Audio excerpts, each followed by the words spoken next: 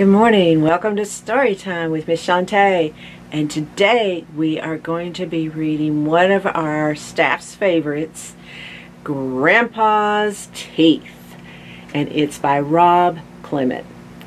We love this story, so I hope you do too. So here we go. Grandpa's Teeth.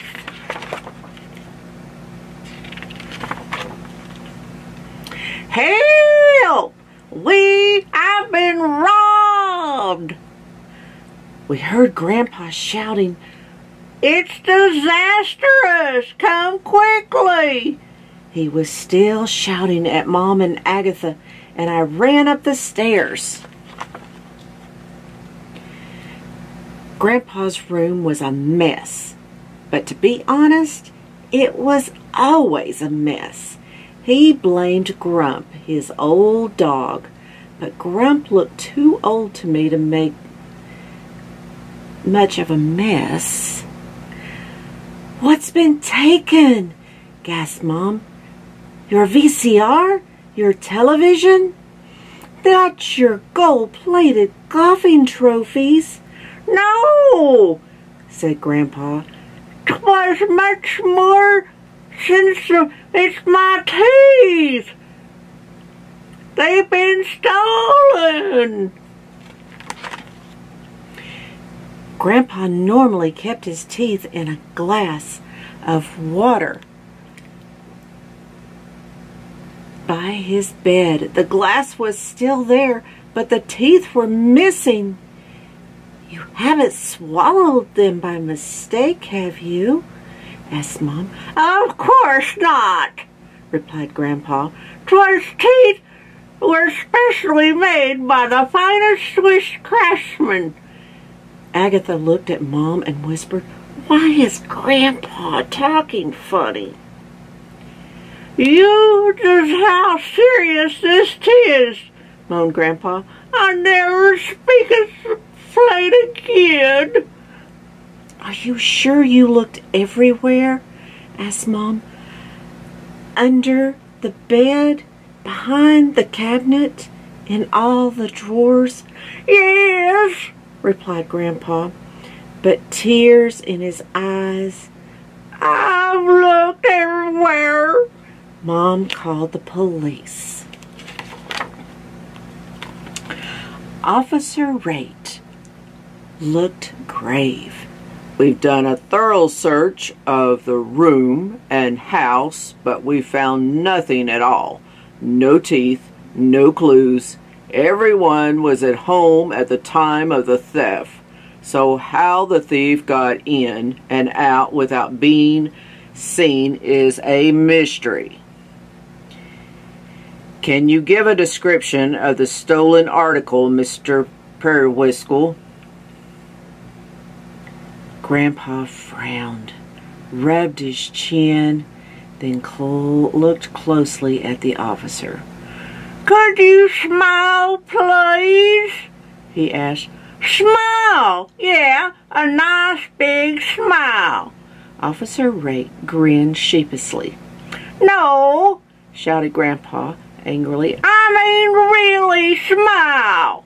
Officer Rate smiled broadly. Grandpa leaned forward, tapped the officer's teeth with his finger, and growled suspiciously. "They look just like yours." Officer Rate looked shocked. I've had these for years." Officer Rate took us all down to the station for further investigation. Using Grandpa's description, the police artist drew a picture of the missing teeth. They put up our wanted poster with all the others. There's the wanted teeth, right in the middle of the board. Officer Rate rounded up the usual suspects and took them in for questioning. All of them were asked to smile. Most of them were missing teeth as well, but just one or two, not the whole set. Then they even brought in our unfriendly neighbor, Miss Carbuncle, because her own teeth didn't fit. But Grandpa didn't recognize her or the teeth in the police lineup. "I've never seen her smile before," he explained to Officer Rate. After several days, Officer Rate had to attempt that no teeth had been found, no thief had been caught, and no new clues had been uncovered. Grandpa suspected everyone, especially anyone who didn't smile. Soon the whole town was smiling at him, although he never smiled back. He had nothing to smile with. Mom even got a call from one of those TV shows, Unsolved Crimes. They came to the house in a helicopter. They had reenacted the whole thing. When Grandpa was interviewed, he asked the reporter, Pearl White, if he could borrow some of her teeth. "After all," he mumbled, "you have more than enough." Dad called Switzerland to find out how much a new set of teeth would cost. He was so shocked when he found out that he dropped the phone. "The only way we could ever afford it," he joked with Mom, "is to sell the house." Grandpa thought this was a great idea. "Who needs a house anyway? It doesn't help you chew your food." To cheer him up, they took Grandpa to the amusement park. It was a disaster. He took one look at the front entrance and busted into tears. Why do you think Grandpa busted into tears when he saw the entrance? What did he see? Did he see teeth? Oh my goodness. Everyone watched Unsolved Crimes, but no one called Officer Rate, and the crime remained unsolved. Some spare teeth were left in the mailbox, but none of them fit properly.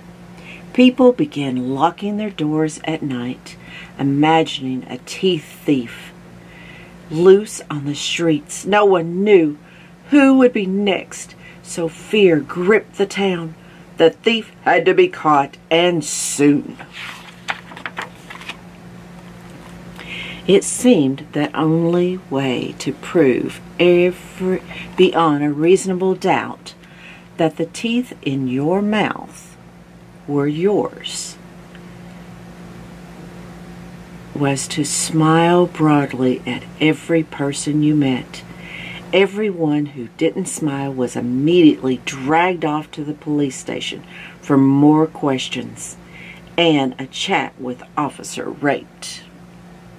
So everyone began smiling to everyone else all the time, everywhere, even at funerals.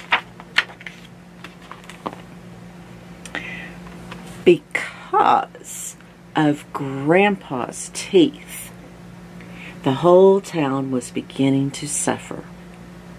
Tourists, seeing the endless seas of smiling faces, were too scared to get out of their car. After a while, they stopped coming altogether. Dad's cafe, and like the rest of the town, was losing business. The mayor called an emergency meeting.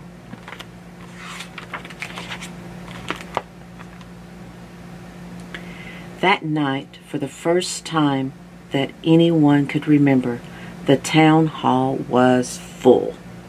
Speaker after speaker stood up to complain about the loss of customers and the constant strain of smiling all day, every day. Pastor Butters summed up the situation. While I've always considered this a happy town, there are limits. No one wants to smile without a reason, and there aren't any reasons to smile in this town at the moment.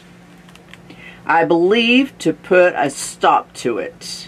It's time. The crowd cheered. Mr.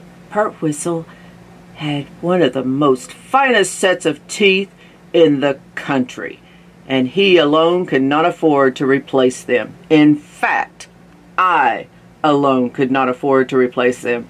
But if every one of us put in $1 in the collection plate tonight, we would have enough money to buy 2 sets of teeth. Most people put in $1. Others put in 2. At the presentation ceremony, Grandpa opened the package and revealed 2 sets of brand new teeth. Why are they different sizes? Asked the mayor. Oh, only one of them is for me. Grandpa popped one of the sets into his mouth. The other one is for Miss Carbuncle. Her teeth never fit properly, and she has such a pretty smile. Grandpa was very happy with his new teeth. So was Miss Carbuncle. They smiled all the time. In fact, they were so happy that Grandpa's old dog, Grumpy, smiled too. Do you see Grumpy? Can you see him? He's smiling. For the first time. Now, who could have taken Grandpa's teeth, do you think? Well, I hope you enjoyed Grandpa's teeth. And tune in next time with us for another story. Have a great day.